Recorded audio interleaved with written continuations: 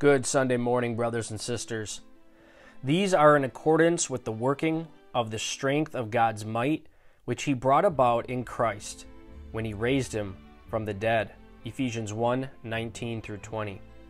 In Christ, you have all the power you will ever need. The resurrection of Jesus Christ is the great hope of believers. Because he lives, we will live also. Peter said we have been born again to a living hope through the resurrection of Jesus Christ from the dead, to obtain an inheritance which is imperishable and undefiled and will not fade away. 1 Peter 1:3-4. We and what we have are protected by God's power. In Ephesians 1, Paul draws two comparisons.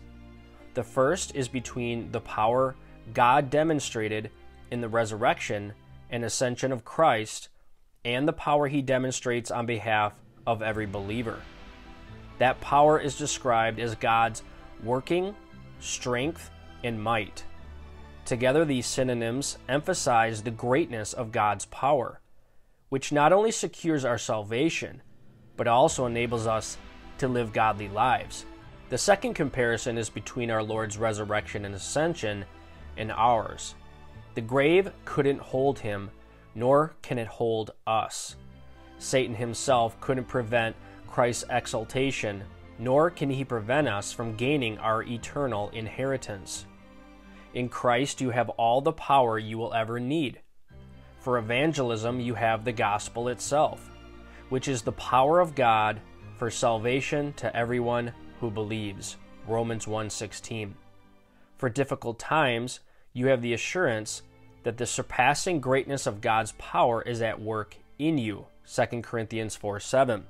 For holy living, you have God himself at work in you, both to will and to work for his good pleasure. Philippians 2:13. No matter how weak or ill-prepared you may be at times or feel at times, realize God is able to do exceeding abundantly beyond all that you ask or think, according to the power that works within you. Ephesians 3:20.